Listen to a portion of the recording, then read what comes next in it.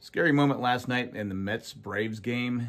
Pilar up to bat against Jacob Webb. Webb throws the ball 94 miles an hour, and it hits Pilar in the face. He's obviously shaken up. There's blood coming out of it. I mean, it's hard to watch. I mean, it's hard to look at. It's just gruesome to look at, to be honest with you. Webb is obviously upset by it. It wasn't intentional, but it's just a hard thing to go through. As you can see, they're working on him. I give these guys credit after they get hit like this, that they're able to get back. You know, later on, he'll be back later on playing this game after taking a pitch like that to the face. Got to give him credit for that. He did tweet later on that everything was okay.